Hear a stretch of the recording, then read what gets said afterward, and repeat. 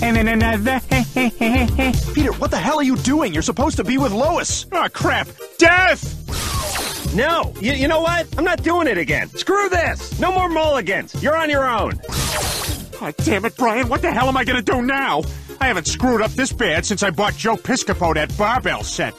All right, Joe. Now, don't get carried away with this. Don't worry, Peter. I'll only work out during my downtime.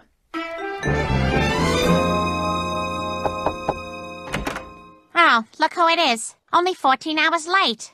If you don't want to spend time with me, Peter, that's fine, but at least don't make me wait up all night for you. Lois, I'm so sorry. I promise I'll make it up to you tonight. We can watch any stupid movie you want. Sorry, I've already got plans. What do you mean, plans? I'm going to the country club dance with Glenn.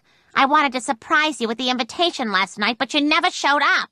Now, if you'll excuse me, I have to get ready. Peter, the country club dance is where Lois said she fell in love with Quagmire. If they kiss at that dance, you're finished. You're right, Brian. We gotta stop them. And I think I know how. And